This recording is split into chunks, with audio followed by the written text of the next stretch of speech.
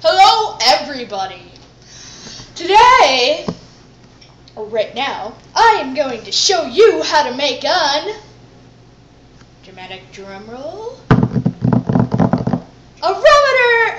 aenometer. Now, what on earth is an aenometer? Well, it is something that people use to measure wind speeds. Oh, really? I totally knew that. Good for you. All right. Now, first, what you need. Well, you need one of those long pin dealios, or you could use a sewing needle.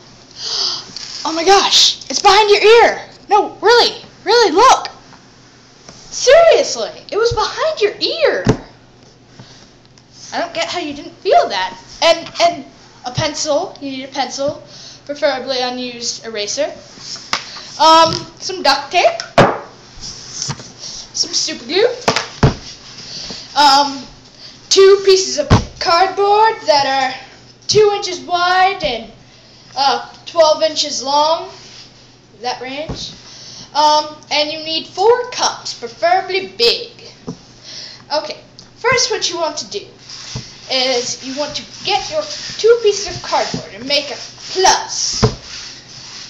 A pretty good plus, hopefully. And then what you want to do is you take your super glue and you're going to put it on a line on the cup. Oh man. And then you want to stick it on to the plus, like so. Now, I'm already done, almost, but just going to show you. So, you put your cup on, squeeze, and then you put the other cup on, squeeze, magical powers. Okay, so before you put all your cups on, get a game plan and lay them out. So, the reason I want you to do that is you don't want your cups to mess up, which, like, you don't want the mouths to be going the same way. You want them to all go in a big square circle thing. Okay, once you have this, yes, this is baby diapers. I have a little brother.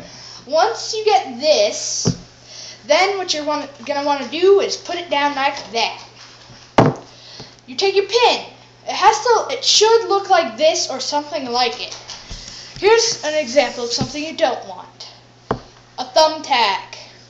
You don't want those. Or one of those push pins. You don't want those. They're not long enough, so they won't work. Now, take your long pin thing and you stick it through. Then you take your pencil or other thing that you can stick into and you put it in all the way.